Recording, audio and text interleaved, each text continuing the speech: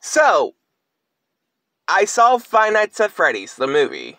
It's a pretty good movie, but I'm going to talk about my thoughts about it on probably tomorrow or Monday. But besides the point, anyway, so, yeah, somebody in a mall, because if you guys didn't know, there's actually some movie theaters in the mall where we are at.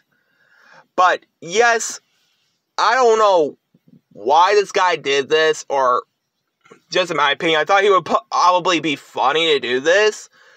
But he didn't actually bought anything from a theater.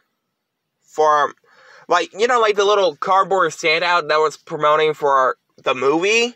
Well, he did the unthinkable in a funny way. I don't know why he did this. But this guy, in my opinion, was pretty dumb to do this.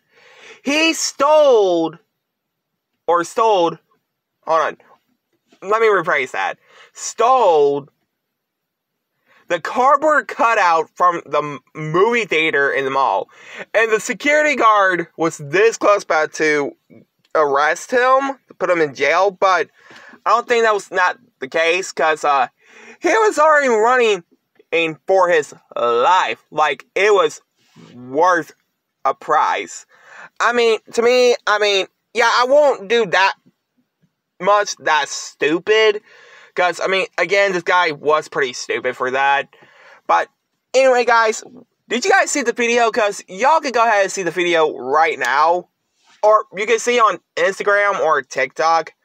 I don't know. And before I end the video, hold on.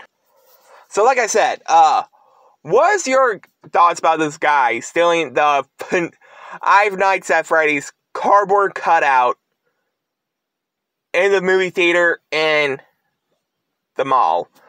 Let me know down in the comments below. Should he, like, return it, or should he get put in jail? I mean, and just let me know. But anyway, guys, if you guys like, comment, subscribe.